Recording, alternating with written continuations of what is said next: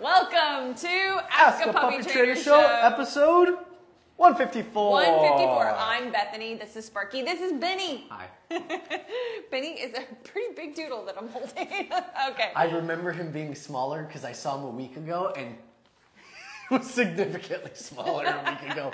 You are a big licker though. All right, guys, I want to point some out really quick because you're going to see us do a few things. Benny's a big licker, by the way. This is a little bit of anxiety and boredom, doesn't know what to do with himself. You're going to see Beth and I at probably one point do what we call a body block, which is spatial pressure. He might be licking. We'll just do a no. Good. Oh my God, that works so well. Yeah, we'll see how long because we're distracted. It won't last long. All right, guys, we're going to dive into your questions, but please, if you're live, please put them down below in the comments. We love it because you can give us feedback and we can be a little bit more thorough. I'm going to go ahead and jump in with, is Dea? Sure. How do you stop your puppy from chewing on their leash when back tied? You know what? This is a really normal thing. If your puppy hasn't learned place, it's even harder for your puppy to be back tied. And so make sure that not only have you taught place with food, but you've also done a balanced training approach where when they get up, you move in with body language, the way you saw Sparky, moving in for obsessive licking to teach the puppy to reset themselves back on place. Now, I will say when they're back tied, they don't have to be on place, but there's a correlation between that connection of backing up, calming down, and being able to be back tied. You have anything to add? No, that was good. I'm sorry, I didn't even hear the question. I was focused on the licking. I was gonna also say that you could try like a pet corrector, like, no, you know, and see if the puppy settles back, and then make sure you redirect them to their nylabone, because if they're chewing, then they need something else to do. You haven't practiced enough boredom work yet, and so you can give them a nylabone, something to redirect them to. All right, now I got something. Now I realize what the question was. Okay. You mentioned boredom, which is what I love. The reason we do place, guys, is not just to put a dog on place. It's to teach them how to be bored like we learn in school, and how to eventually become okay with it. Because a dog who's okay with being bored usually isn't very anxious. That's like a big thing that we teach in our program. True. Yeah, we don't want to constantly pacify them, but your puppy just may not quite be ready yet for all those steps. Benny, where are you going? Hi. Okay. He's like, I'm going over the back of that couch and I'm going to go give Sparky licks. Nikki says, how often should my 8-month-old golden doodle poop? He's holding it for hours. Is it stubbornness?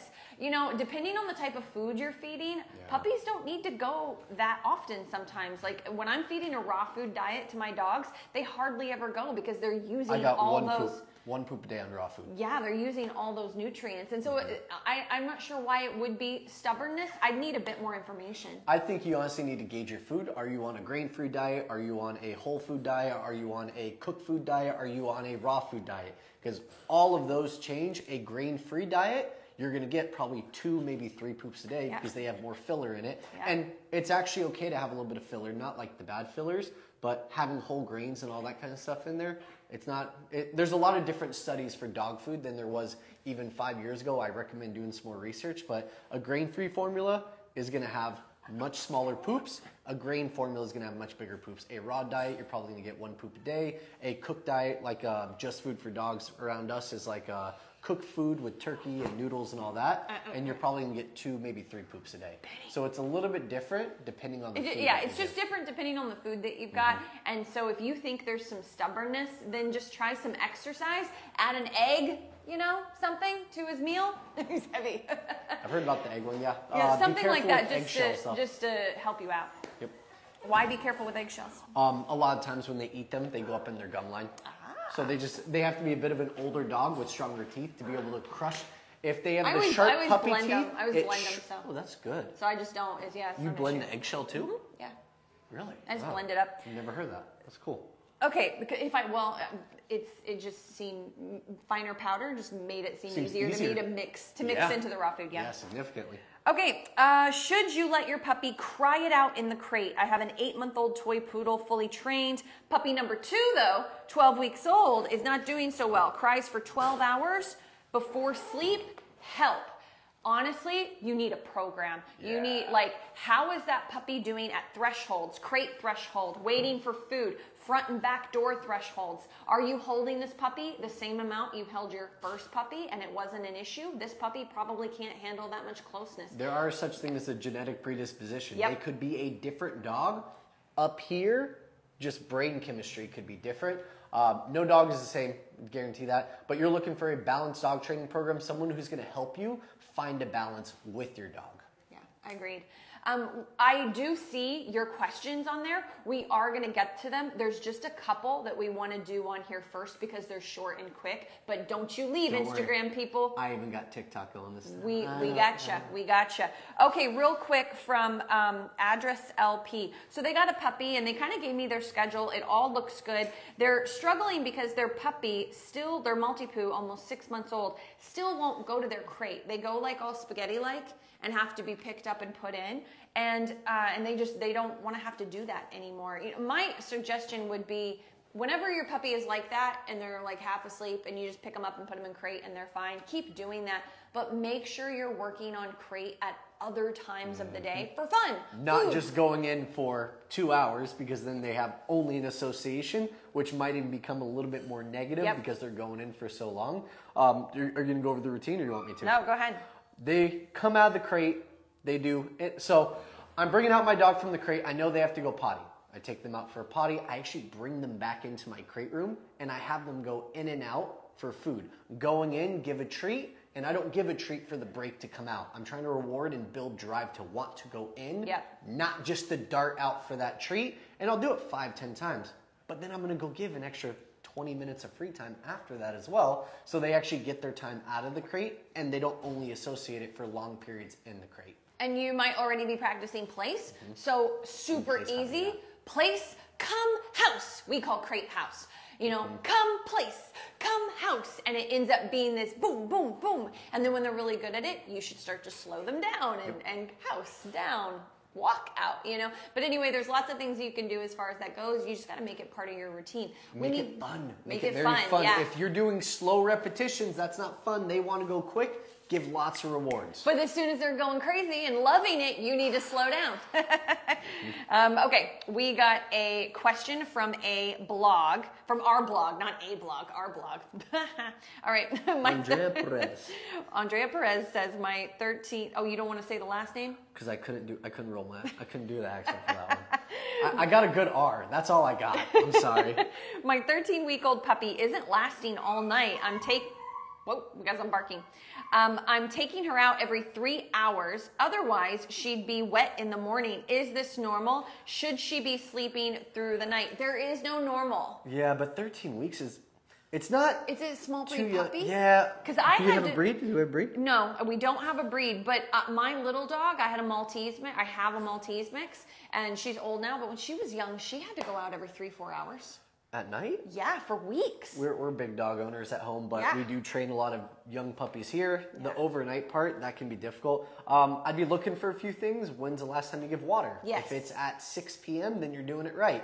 Are you measuring your water? It's a half cup of water for every 30 pounds of body weight every 2 to 3 hours. Half cup of water, 30 pounds of body weight every 2 to 3 hours. So if you're giving a good amount of water, like even at 6 p.m. for your final one, your puppy might hold that, even go potty right before bed, but still have some left in the tank. Yeah. So I would gauge the amount of water you're giving. Don't give free water. You should always drop it down because water's a resource. It's training as well. Yeah. You make them sit, they wait, you build impulse control through that sit and wait. You say break as you give it to them. And I just say no water 3 hours before bed, but you give it more often through the day. But 3 hours before bed, don't give any water. If you happen to play with your dog or something, just give them like a little piece of ice, you know, something like that they can kick around. If you're afraid, they might be thirsty before bed.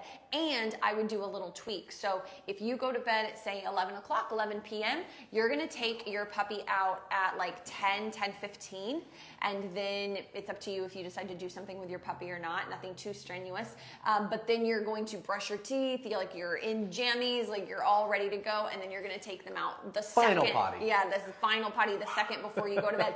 Even if you just did it 30, 45 minutes ago, because if you're having that level of problem, especially if it's a small breed dog, they might squirt out a little bit more, and that might help. But you just need to gradually increase it. 3.5 hours for 2 weeks. 4 hours or maybe a week. I might try a week and do it that way. That's a good thing to mention. You're not going to get 8 hours after this conversation. No, you're going to get maybe 4 in a week, maybe 5 in a month, that type of thing. But I want to make sure, I have something really excited to announce. I want to make sure I let you guys know. We don't have the link for it yet in our bio, but we're going to very soon, so just look for it. We are going to do a free potty training power hour webinar where we're going to go over all of the specifics on potty training young puppies. We're going to be doing that on June 26th. So make sure you look for that sign up. Okay, it's going to be cool. We got a lot of stuff we're putting into it too. All right, really quick, max amount of time you should leave a dog that is 8 to 12 weeks old and it's a Labrador. There is no max amount of time. That's not a fair question. But you got a lab, man. They go forever. They usually can. Yeah, they can usually go for a chunk of time. Just know that the longer you wait to have someone come and let your puppy out to pee, they're going to pee on puppy pads that you have them out on, or if they're outdoor dogs, make sure they have like a really safe enclosure. But the longer you wait to do the potty training, on a schedule, rather than they go when they want, the longer it takes to potty train. So just keep that in mind. Do you have anything you want to add to that one? No, I think I actually read it differently. I think I went down the wrong path when I answered it. Whatever, your answer gave the answer. Because I assumed they meant leave the puppy alone. I thought they meant like not have them potty, like hold potty in crate.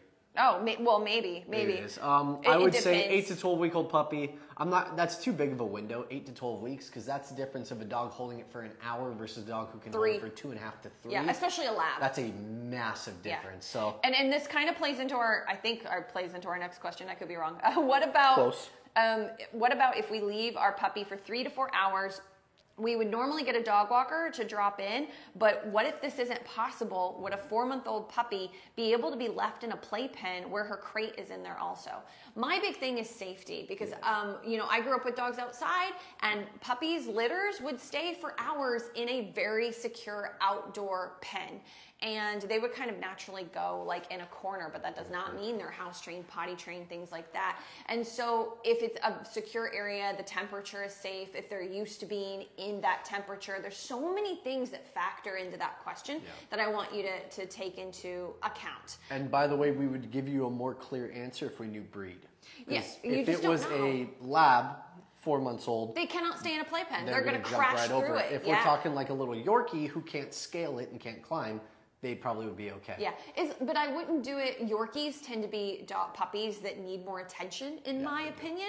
I'll just give an example. Don't do it. But I'm just saying that, like, if you're a nurse and maybe 3-4 days a week you have a dog walker, and then that dog walker cancels on you, one day your puppy's going to be okay, but I just wouldn't make it a regular thing. But breed, relationship, temperament, all of these things factor in enormously. When I got a border collie, I knew that I no longer would have my German Shepherd who can hang out for 6-7 hours, an adult, until I was done with work. I knew that my border collie was not going to be able to do that, most likely, and I was right. He still can't. 4 hours is his max. Then he starts chewing up the walls. I have a client who had a similar situation. She started a new job. She worked from home before, and she had 2 very large, very strong, very motivated labs to do stuff. And she actually built an outdoor kennel in her guest bedroom. And it was large. It took about maybe a third of the room, but it had an area where the dogs could hang out, an area where they could be in their crate, and then they could hold it for about 7 hours in there, so they didn't have a potty spot. Yeah. But you could easily add in another section and make it into a potty area. Yeah. And you're basically just doing what we call city life. This is like New York style life. Yeah. Living in the city. All right, we are going to dive into the questions on Instagram. Thank you for being patient. Am Howell says 7-month-old lab terrier mix. When he sees other dogs, he lays down. He won't move until he says hi, or they pass. If he doesn't get to say hi, he'll get up and jump and bite the back of my legs. Help me. 7 months old, you get Control of that neck, so you need to be like martingale, slip leash, other training tools. You need to have some sort of head control. And this isn't for the laying down part, but if my dog goes and bites the back of my leg to demand something, they're frustrated, they can't get what they want, I'm immediately, for 7 months old, I'm gonna go no, and I'm gonna hold that leash out and away from me, up in the air. I'm not going to lift the dog off the ground, but it's going to be some pressure until they calm down, back off. Then I'm going to relax pressure, see if they go at me again. I'm going to pause, see if they go at me again as soon as I take like one step. Pressure, no. Pause, face your dog, relax, like be calm, confident, just wait, you know, the dog out, the older puppy out. Then I want to know, what does your food work look like? Are you doing turn, stop and sit, food on the walk, stay, down stay, 360, walk around the dog? Like, are you working the dog on the walk as well? That's an important factor. Do you want to go over actually what to do about the creeping? I actually didn't hear the beginning part of the question. Like the dog is like, they see a dog and they plant. Oh, and are they anchoring or are they? They're anchoring. They're refusing to move unless they get to say hi. Of course, of course. Or the dog is long gone. All right, so on slip, martingale, I'm assuming you have some kind of head control, especially for this situation because it's going to be very difficult without head control. Google that after if you're not sure what that looks like. But basically, when I have a dog lay down and anchor for me, I put the leash across the hip. It depends on where we're going to. If I have a dog trying to go forward and wait for a dog to approach, I'm actually not going to reward the dog by going towards the dog or even waiting for him to approach. I'm going to do a U-turn and I'm going to go the opposite way. When I do that though, I have a heel-toe technique to where I kind of slowly add a small amount of pressure by planting my front foot forward on my heel. I lean into that heel and slowly plant my toe. There's a window that we're looking for. It's the moment your dog kind of takes a step or two that I want to give slack, drop food down, not drop it, but like put it by my side and motivate them to catch up. Don't reward. Take a couple more steps. To get them you're teaching moving. them to move Yeah. and not just come for food. And then give them the treat, have more food, and try to take a few more steps. You're going to get the anchor point again. And but I would also... I'm sorry if you already said this, but he's going in the opposite direction. Yeah, the turn, going away. Get off the path. If they're still behind you, your dog's like, no, Dad, we can't leave. They're back there and they're getting close. It's okay to make, it's going to be hard to explain, but basically I'll make a U-turn to go the opposite way from the dog, but then I'm going to make another left, almost like I'm going to then loop around the person and then come back to the sidewalk so I can go on my original route. It's almost like I'm doing a full 360 around them and then continuing on. Do you have a way of explaining that better? Because you just go in the opposite direction, one way or another. Like you're wherever they want to go, you're counteracting it, and that's the main thing. But then you also got to get on top of it. You can't just counteract it because they're still behind you. You got to either go to the side, off the path, go up a driveway, go down a side street, and then once they pass, come back and go in your original direction. It's moving. All redirection. Yeah, if you stop and freeze, you're rewarding the anchor. If you keep moving and just periodically give food, or heck, maybe you got to glue food to their nose to get them past it, that's okay for a younger pup. Yeah, and I want to know like what he was saying about, oh, you drop your hand down. Well, if you haven't practiced that when it's easy, if you don't have the relationship with your dog to follow hand lure or whatever it is, and body language, then that's not going to work. But if you're doing that, in practice, whenever your dog is under threshold, just meaning they're not, too overstimulated, then they'll be fine. But I got to add one more little tidbit in there. You didn't tell me it was a 7-month dog. That's a 7-month-old. I told everybody. Did you? I told everybody. And I said adolescent dog about 20,000 times. Oh, well, fine. So now I've forgotten my one thing. Oh, no, I didn't. Here we go. If you keep letting him greet dogs in his neighborhood, even if it's only one dog out of 20, it is confusing him. They're beginning to have more value than you. Yes. Because they're so much more fun. They're not beginning in that moment. I'm trying to be nice, They're not beginning. It's happened. You're important too, but the dog in that moment is more important too. You're not important. important. So we want to make you important, right? We want to make sure you're important. So I would bad cop, good cop today? I would completely pull saying hi to dogs on the walks. It's not worth it. Dog fights happen. We get stuff like that. It happens here all the time. It's really unfortunate. And so you want to go to a play date. You want to go on a hike where like dogs can greet and it's loose leash and it's cool, or a park or something. Do it. But in your neighborhood, it's a different setup. It's all about you and the dog. You're together. You're one energy. It's all that like cool nature stuff. And so tap into that. Like make it, it's not, oh, my poor dog can't say hi. It's like, no, I'm with my dog and I'm bonding with my dog and my dog is learning to trust me, follow me. It's all of that good stuff. Did you already mention doing all of this in the home before going outside? Well, I just said practicing it. Like when it's easy. In a very low-key, controlled environment, doing the step back pivot turn with the food. That's not an easy move when you have a lot of pressure and you have a dog anchoring and dog's walking towards you and you feel like the clock is ticking. Practice it where it's easy. Driveway, if you live in an apartment, use your parking garage. There's a lot of great places to work on it. Even the walkway along the side of your house. A lot of That's a good one too because it's narrow. Yep. Yeah, it's good too. I'm so glad. This is from Rock Black. I mean, I don't know if that's actually what you meant it to do. Oh, maybe it's Rachel Black. That's possible. This question is a bit intense, guys. So I'm really glad that we started with some of the like puppier questions because this one's a bit intense, even though it's a young puppy. I need you all to take that into consideration when you hear our answers because this is not great. Okay, I have a 5-month-old golden retriever. Man, those retrievers, sometimes their biting is so bad. Well, it's because they are meant to have a feather mouth. But some of them don't have a feather mouth. It's not the feather mouth. Yeah. It's more like the border collie mouth. Anytime we don't let her go upstairs or the way she wants to go on a walk, she will start biting us, and the biting is so bad it's leading to bruising.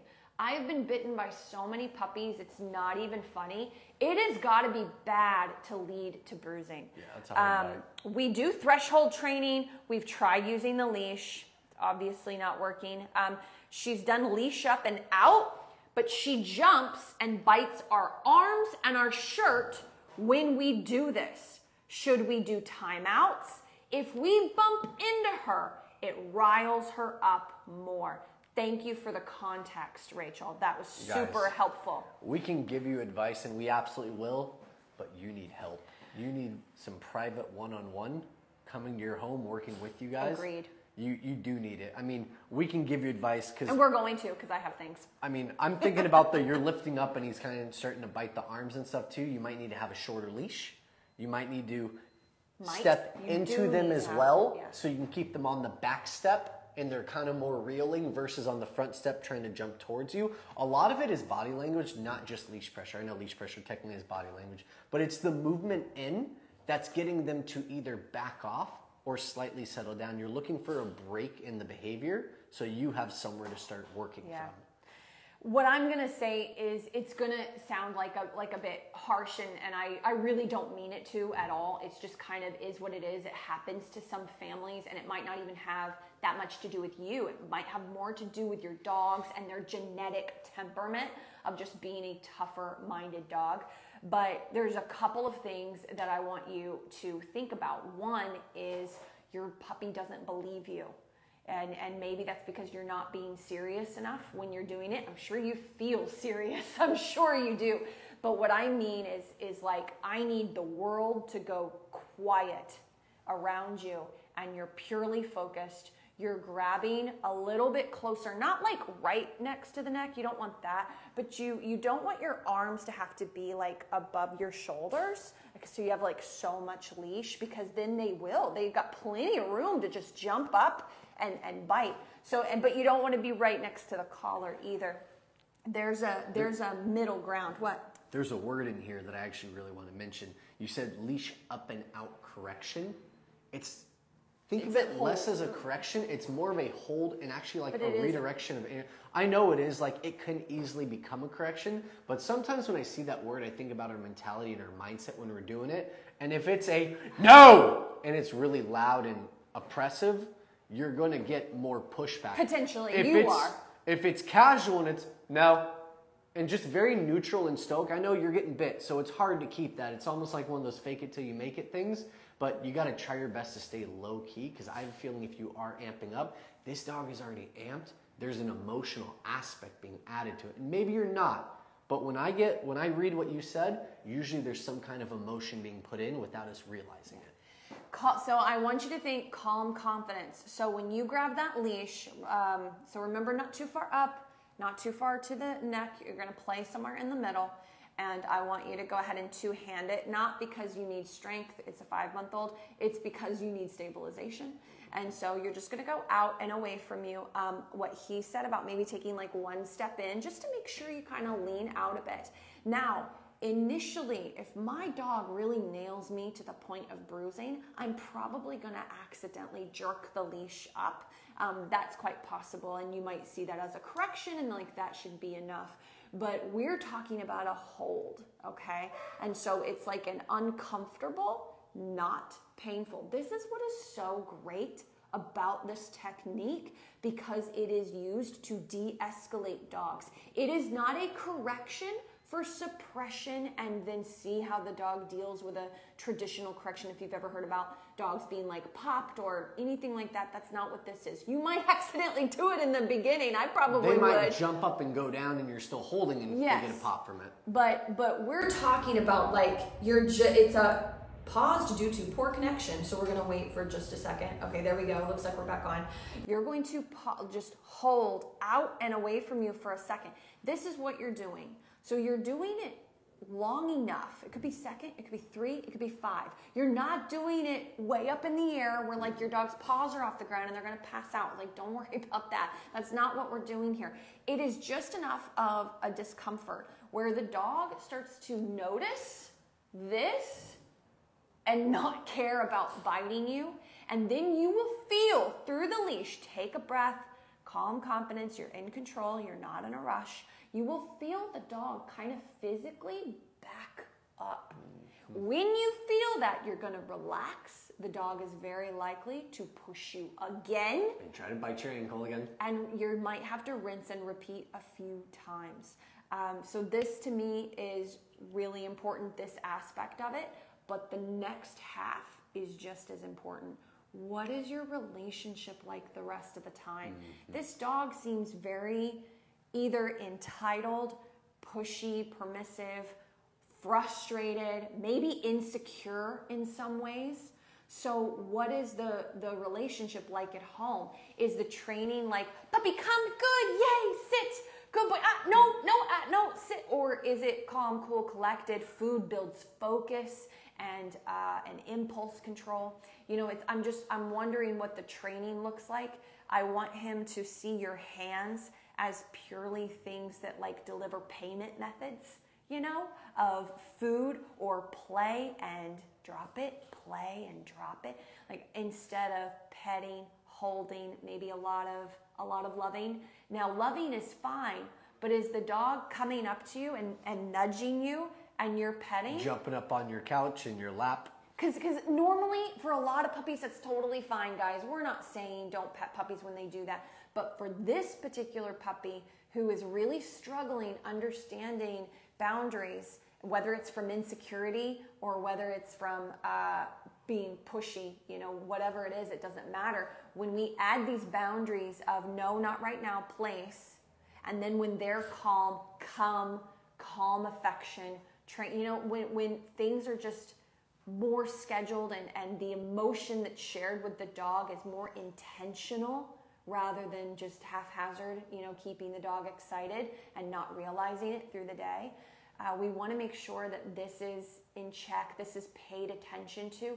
Otherwise, none of the advice that we give you on a walk will follow through. You'll continue to have so much pushback. I would stop the blocking for a while because it's not working. You don't have the believability. And again, you might be doing it right. It could purely be from a genetic perspective or the other things in the home that there's just a bit too much freedom and permissiveness. I don't know. But it is a serious thing, and so that's why I have a serious tone, and I hope that gives you some guidelines. But just to full circle back what Sparky said, I think you definitely need some one-on-one help. After I would do that pressure, I would like shake my food pouch, and hopefully that's a trigger to the dog to pay attention, and I would be doing sit down, stay, come, sit down, stay, come, let's go, but no more than like 10 steps, turn. I would really keep that dog engaged, like 15-minute training session on a half a block. I wouldn't really go for walks for a while until that was like really good. And I treated every walk like a class, like you're going to a class for 20, 30 minutes. Session. So every training session is like a class rather than a walk.